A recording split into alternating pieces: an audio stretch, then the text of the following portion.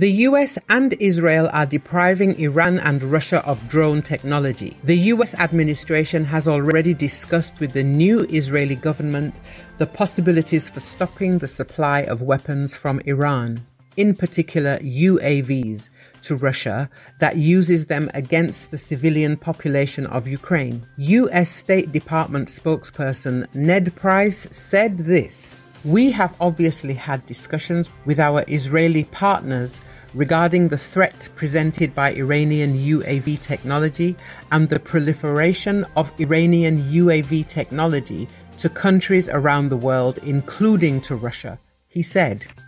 Prays stated that this had been the subject of conversations between senior State Department officials. It was a topic of conversation between Jeyk Sullivan and his counterpart at the White House just before the holidays, he said. Prays added that Washington uses the available levers to prevent Tehran from implementing schemes for the supply of weapons abroad.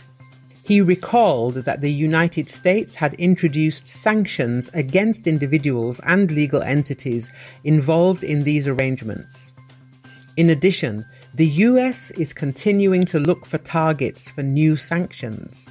Prays also noted that the United States is coordinating its approach with allies and partners around the world to disrupt this pipeline of technology from Iran to Russia and other malign actors. Russia has been using Iranian-made kamikaze drones to strike critical infrastructure and civilian populations in Ukraine. In this condition, Biden administration has embarked on a broad effort to halt Iran's ability to produce and deliver drones to Russia for use in the war in Ukraine, an endeavor that has echoes of its years-long program to cut off Tehran's access to nuclear technology.